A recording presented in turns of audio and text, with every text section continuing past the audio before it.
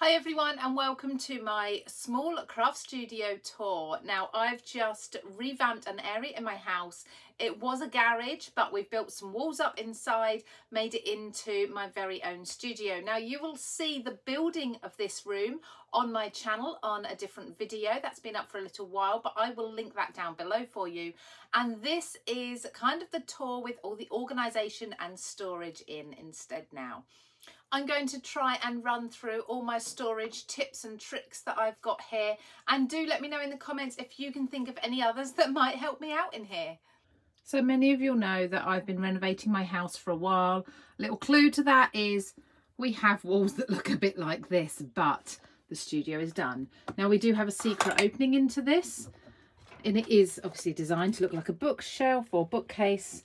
And then we go into the studio. So here's a little overview of the studio at the moment, and I'm going to be covering each and every one of my storage boxes, organisers, everything. So I think we're going to start over here at the desk area. So as you can see, when I sit at my desk, I can have the windows open. I can see out the front of my house, people walking past when my kids come home, things like that. Or I can close the door that's in front of them on the outside, and that blocks it all in so people can't see in. Now, because this is not only a craft studio, but also a filming and recording studio, I obviously have a large computer here. I have a camera that's down onto the top of my desk. I have another camera just here that's looking at me. And then I also have this arm. This is actually really handy because I can bring in another camera anywhere I need over my desk at an angle, or my phone if I choose to do that. So they're really handy. As for speakers or microphones, I actually use the ones in the cameras. They're really good. Now, lighting in here, my husband is an electrician. He put in a number of daylight bulbs for me in the ceiling, but he also installed these really fun side lights. Now, what this means is that obviously when I've got my window closed and the sun's not coming in, on my desk when I'm working with my hands down, it actually eliminates any of the shadows. Like I say, today we've got the sunlight coming in, but I can close that as I need for when I'm filming. So these are actually really, really helpful. And again, it's daylight, so it doesn't interfere with the white balance on my videos. So now to storage, and if you look under my desk, I've actually got here a Hobbycraft tote that I can pull out. Now this basically has everything on it that I need, all those essential tools that I come to all the time. So all my scissors, my pokey tools, my mats, my most used glues, although I have thousands of glues. In the middle, besides some treats that you can see there, I actually have a box with my stamping platforms in. This also has any other stamping tools. I have a hairbrush because, you know, I do lots of videos. My crocodile, some more scissors in there. And underneath are either projects that I've got to get on with and do, or my notebooks as well. So this is kind of just admin stuff almost. Underneath my desk here, so let's come down this way, I've actually got some more storage down here. Now my desk is actually an old piece of worktop, and it's sitting on 3 shelving units, 2 of them facing the other way. I've got a lot of my cutting mats under here. This is a fun piece that we used on Craft Stash videos just recently. This is actually my scraps section. All of this is my scraps. So these are separated into paper magazine files, into colours, and I just find them so helpful to have everything literally within arm's reach when I'm working, because I tend to go for scraps more than I go for large sheets of cardstock. Now, I've also got white, black and craft cardstock here. Underneath are just a couple of extras. So for example, this one has got just some ink pads in there, things like that. Kind of storage that I don't go to very often. Now this is one of my probably my most fun storage items here.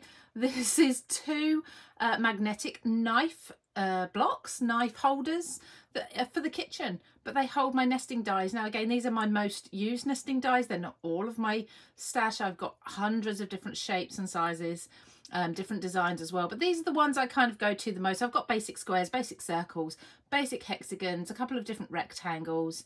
I just popped a few little stars on the bottom there. Now you may notice as well that I haven't got a skirting board yet. That's one thing that is left to do in here, but otherwise the office is finished. Now, on my desk, I have this really cool little plastic holder. It was just a sticky holder. This holds my, again, most used ink pad, so my black one, so Memento, VersaFine, my embossing inks as well. Things like Stays On in black. I've got my heat tool and my glue gun, and then just again things like hand cream, lip gloss, bit of mascara if I do have to do a close-up video. I've got my Big Shot. This is the machine that stays on my desk nearly all the time. I do have other machines, we'll see those in a moment, but this is the one that I use 99% of the time, so it stays up here. This little box, which I love because it colour coordinates, is my wet wipes in there. Obviously I've just got my computer things up here just above my desk. This is actually a kitchen towel holder, so I've got my kitchen towel on it for when I'm doing mixed media projects, but I've also got, again, my most used reels of adhesive. A couple of additional just metal tins here. I haven't actually got anything in these yet, so yeah, that's still to come. Now, as we move around, lots of you will have seen previously, I did do a tutorial on this a long time ago, my ink blending or my distress inks and my blending brushes. So my blending brushes are both to the left and the right of me as I sit at my desk, and I found these cute little shelves just on Amazon. They came in packs of 4, I believe, for about £8, something like that. So what I've done is I've put one for each row of my blending brushes, and do you know, I don't worry that these are not in order with the brushes. I just know that within them 6, the brush is there somewhere. It works for me. Within everything in my craft studio, it's what works for me and how I craft. So then coming from my desk behind me, I've then got my Billy bookcase. At the very top there, we've got some really pretty mint coloured boxes. I have labelled as much as possible, and I've found this so helpful. So I have embossing powders, waxes, so things like gilding waxes. I've got my small ink pads, which are like my teardrop ones, cat's eye ones. Mediums is anything from gesso, texture paste, things like that. I've got glitter and flakes, gelatos. These 2 flowery boxes here, I haven't actually labelled them, but I know I've got my 6x6 inch papers. Well, I have labelled them, but I've actually labelled them on the other side. 6x6 papers, and I've got my dot mandala tools in another one. I just love these. I love watercolour, and I just love anything in rainbow order, so I just thought they're really fun to put there to kind of fill in what was otherwise a blank space there. Now this is where I store, again, my most used stamps and dies. Okay, so I've got 5 boxes here. So backgrounds is basically anything that's a background pattern. Alphabets is pretty much as it says on the tin, although I've got lots of these. A lot of them you'll see, I'll show you where they are in a moment because they're actually separated into a different category. Lots and lots of floral stamps and dies, and lots of well, you can see here how many sentiments I've got. Eventually I hope to fill these up so that they all stand up nicely like this.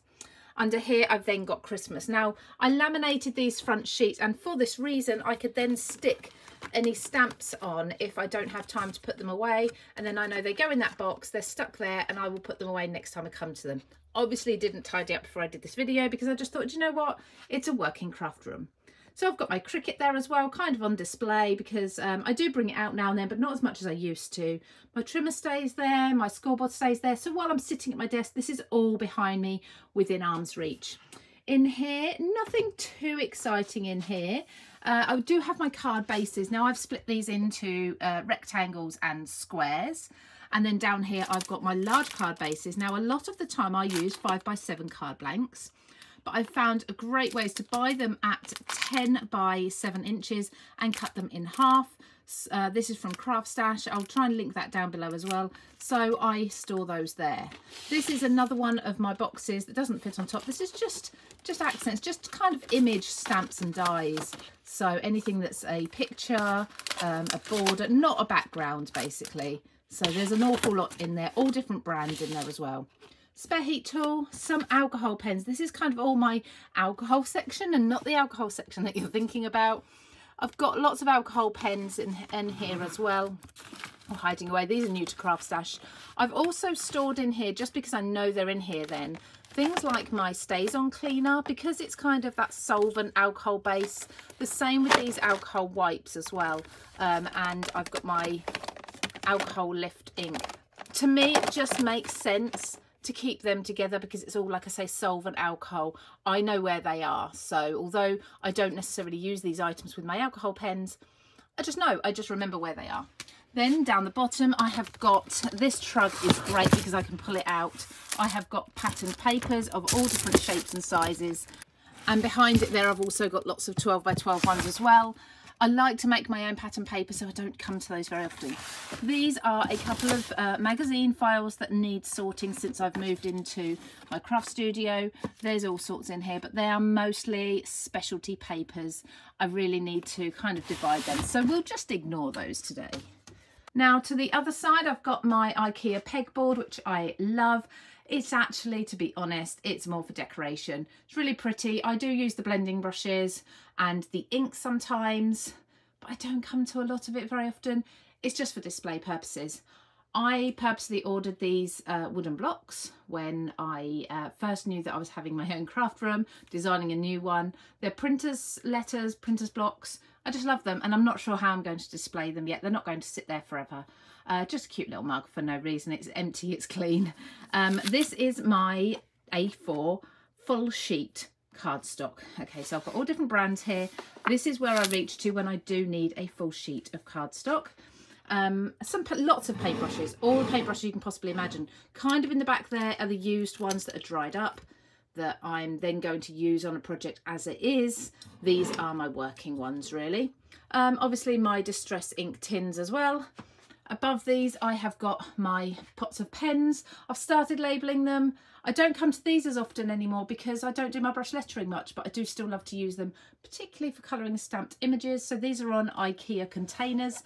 I didn't have the IKEA bar. I actually lost that a long time ago, about 2 craft rooms back. But I found in a supermarket amongst their recycling bin outside, someone had put this cardboard tube in. So I sprayed it white and put it on with a couple of hooks, and it works. So there we go, recycle and reuse. Here's a distress chart. Now you'll find this on my website. This is free for you to download. I've just laminated it, stuck it on my wall. I've just got all the distress colours there at a glance that I can see, so it's really handy. They're just behind there, if anyone's wondering, that's actually my fuse board, so really not very exciting, but like I say, my husband's an electrician, so he deals with that. Down the side here, I've got a couple of more magazine holders, and these have got, again, specialty papers. I've got flower forming foam in the bottom, and I've got fabric paper, coloured fabric paper in the top. Some of that is new, not released products, so I can't really show you that just yet.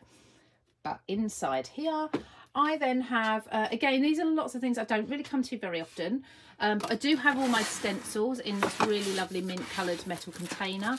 So stencils of all different brands. These are just kind of fixing, so I've got paper clips, batteries, magnets, all the sort of stuff you put in a junk drawer really in there. These are lots of my distress brushes, either need cleaning, have been cleaned, old ones that I'm not using, some new ones in there. This ink pad dried up. I don't know why, it was almost dry when I first received it, so it's just sitting in there. Down here I've got these 2 folders actually are as old as my son. They're sort of going on 15 years old. This one, I'll have to show you this because if you've been crafting a long time, this might bring back some memories.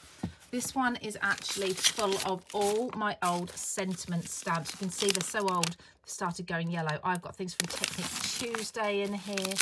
I could never bring myself, despite the fact that they've aged, I couldn't bring myself to get rid of these. I've got Ali Edwards in here. Just so, I used to do a lot of scrapbooking and I use these more then. But yeah, I've got so many sentiment stamps. It's actually disgusting that I don't use them as much, but I will never throw them out. And then the same, let me move, this is another one of those boxes. It's all specialty cardstocks, board, fabric paper, all sorts of different random papers and things in there. So that one is another one that needs sorting out with the other 2. But in here, again, very similar. All my old stamps, I think that's upside, well, not upside down, but back to front. So we've got some old new stamps in here. These really could do with being separated into categories in different storage, but this is how I started. This is how I used to store my stamps, in these sort of albums. And these are just really old ones. Look here, we've got Studio 490 there. This is just how I used to store them for years and years. But that one's not even in a pocket, or if it is, I think it's fallen out of there, look. But again, this is just it's just, I love it. There's so much here, and I'll probably very rarely come back to those, but you know, it's just memories, isn't it, of crafting a long time ago. Now, this is my second or third adhesives box. This is my spare box. Actually, this might be my spare box. So this is where I keep adhesive that I don't come to very often. You can see there's a stray roll of tape there. At the back, there's a large circle template. This is, I said to you about having nesting dies. Again, before I got the studio, this is how I would store my nesting dies in this sort of little album. They're all muddled up. Again, this is something that needs sorting out, as is this. This whole folder here is full of nesting dies. Okay, so now moving further down the craft room, I've got, obviously I've got a colour wheel here, just helps me with inspiration sometimes. I have got my distress swatch charts. This is something, so this is a chart that you can download on my website, again, completely for free. You'll have heard me talk about that in lots of my videos. Now, these are all my swatches that were created when I did my distress ink and oxide colour combination videos. There's hundreds of them, and at the top here you'll see I've still got more that I need to laminate. I do write on the backs of them each time, so I know what colours they are, but I am gradually going through scanning and copying these and editing them into my blog with all the wording with them, so the names of the inks on them as well, so that you can see all these swatches and you can use them. That is taking me a very long time, but they will be there eventually. So moving round, because above my desk here I have, this is full of embossing folders. These are all my trimmers, stamp platforms and scoreboards. There's a few new products from Creative Craft Products in there that I can't show you, they've not released yet. At the top just there, you see I've got a little bit of storage. I've got a couple of trays that I don't know what I'm doing with yet. I'll store them somehow. I've got my hot foiling items, my Prismacolor pencils, a couple of frames, just decor. Alcohol inks, I don't have a huge selection of those at the moment, so they're in a metal tray. The blue tray is all of my kind of altered things, so clipboards, door hangings, MDF shapes, things like that. My pencil case on top, which has lots of specialty drawing items. These are props. So these are props that I can use for photography. We'll come to photography in a moment. Now in here are all my Papercraft Society items. These are the most recent wallets and the most recent boxes as well. I've got new ones to add to that, but I thought I better not spoil the surprise if you are a subscriber. The door's a bit broken on that one, so I need to just do something with the hinges in there, but it's fine, it's all stored away nicely. Here I've actually got a plastic jewellery tree, and this holds all of my stencil brushes really nicely. These again are my Creative Craft Products stencil brushes, so these work really nicely just hanging on there. In the back there you'll see my distress inks in one of the LaserSmith MDF storage units. That fits really nicely inside my Kallax, as you see. The inks I don't come to very often at all now, so that's why they're in there. And then I've got a few more blending things, so daubers, some of my brushes and such in there. The next unit along is crochet. I do love to crochet, so I've got two boxes there completely dedicated to that. One again is LaserSmith Storage. This one is just a box with all sorts of hooks and different things in. These scissors don't actually work anymore, but they're not very good, but they look beautiful. And I've got a couple of books there. In here are Cricut things, so Cricut, any sort of electronic cutting machine, so mats, wires. I've got my Joy in there, vinyl, any tools. Along here, this is a bit of an odd one. This is one of those units that doesn't really have a place yet. I've got some vinyl down the bottom, some of my larger ribbon spools in there, and some envelopes, and a We Are Memory Keepers letter punch at the top. But this one kind of feels a little bit bitty, like there's not much in there, not really much going around. Now, talked about photography. I said at the top there I've got a box of, these are basically faux flowers, a book. I've got an old telephone up there, plants, metal embellishments. Some of these I use for photography, which is all here. Now I do have an old camera just for display here as well. But this is my photography box. On the side here, along with my Harry Potter lamp, I've actually got a switch, so I can turn this on. As you see, the light comes on. Obviously I take this camera out. I don't use this camera, I actually use my phone. But I pop my cards in there and take photos of them there. And then I've got also a box of props down here, but we'll come to all this area in a little while, so just turn that off. Before we get to the Kallax boxes, I've got this second desk. Now this desk was intended to kind of do maybe messy work here, or to come and do my video editing away from the messy area, which would be here. I've actually found since creating this that I'm using this desk all the time. Everything's to hand. I've not once sat here. So I'm thinking that this desk will I'll actually remove the desktop and just have the storage that's underneath instead. The only thing this is actually at the moment good for, besides displaying my beautiful rainbow inks, is my sewing machine, my Brother Scan and Cut, and my extra die cutting machines as well. But they could all sit on top of the other storage. So, you know, we'll see. So coming to the Kallax here, we've got some more A4 storage papers here. So these, oh no, sorry, I lied. These are 12 by 12. Shows how often I come here. I don't use 12 by 12 as often anymore as when I was scrapbooking more often, but they're all here if I do need them for larger projects. Then these are more of my A4 papers, but obviously not to hand. So I've kind of split them. So half of them are here, half of them are to hand right near me. But if I can't find a colour over here, I'm likely to find it here or in the 12 by 12. Then I start getting into some of my products. I mean, first I've got platforms, old stamping platforms, smaller trimmers again, ones I don't use very often or ones I've got 2 or 3 of. My magazines here, and I do have to clear this out regularly. I get all the practical publishing magazines every month, so I do have to go through those quite regularly and have a clear out, give them to the care home so that I don't have too many in there at a time. These 2 boxes are product. A lot of this is new. These are my licensed products. So, for example, things like Bagpuss, things like Sooty, things like Peanuts as well, Alice in Wonderland, or William Morris, anything that Craft Stash do that's a license, they go in there. Under this desk, this is again, it's not much that's pretty, it's just storage at the moment. So I've got my props. A lot of these are, as you can see, Christmas props, for example, berries, all sorts in there that I can use for photography. Spray paints in here. I've got copy paper. I've got my laminating machine, my sewing bag there. I've got some more alcohol pens and so on. So I've got my label making machines down the bottom here. And at the top, I've got things like watercolour, paper and cardstock. And then as we come over here, so let's come to the back of the door. Now, these letters were from an old neighbour. She was giving them away for free, and I just love them. I absolutely love them. My husband thinks they're pointless. I just think they're absolutely beautiful, and they just sit there so nicely. I am not a big ribbon fan. I'll admit I'm not a huge ribbon fan, but I do have some. So I've stored them like this on the back of my door. So I've got blues, reds, and twine and neutrals. That's as much as I need. Very rarely. I actually come to the twines a lot more than anything else. On the top of this Kallax unit, I do have all my acrylic paints, and I've got all my sprays, my enamel dots, things like that. I do want to grow these a lot. So I'm probably going to be ending up having shelving actually on this wall, much larger, but we'll see when we come to it. Now, these boxes are all of what we call the co-brand product from Craft Stash.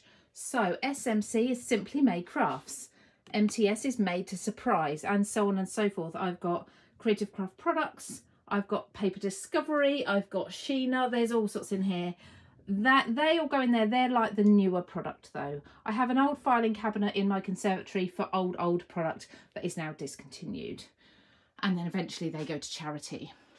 This section is my textures collections, and this is why you don't see many of the textures items in the stencil box, in my embossing folder box, things like that, because they're all kept within the collections. I love these. I will link these. These are on Amazon, so they are five drawers plus the black kind of outer case and handles. I don't know, between £20 and £30, £25, something like that. And they're just genius. I love them. And they, of course, they do stack too. So absolutely fantastic. And then really lastly from my storage is the units that my desk are kind of sitting on. This has more boxes again, but then I have my watercolours. So all my watercolour paints, my favourite paper, jars, palettes. I have these. This is my other adhesives box. So again, more adhesives, spare adhesives in there. Card making magic, my gel plate and associated items with that, so brayers and such. Embellishments is a very messy box, as you can imagine. Embellishments covers all sorts. I've got, let's have a look in a little delve in here.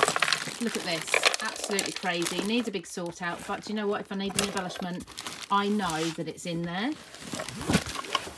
And this box that says cards here are all my cards that I've created for videos, for craft stash. I keep them for a while before I donate them or recycle them, either way. This trolley here, again, I'll link this on Amazon. It's an absolute godsend. It comes actually with the other two sections there that I don't have on at the moment, but this stores secondary craft items for when I need to go away. If I'm going anywhere like Create and Craft, for example, I will have this with me, and that's got everything. It's got all my tools in the top, papers and such, trimmers and that in the bottom, and everything, embellishments in the other containers. At the minute, I've got a lot of sort of computing items in there, wires, chargers, boring things like that. So I think that is my entire craft room that I've shown you. Lots of different storage solutions. If there's anything I've missed out you've seen and you're wondering what it is, please do shout, let me know and I'll tell you.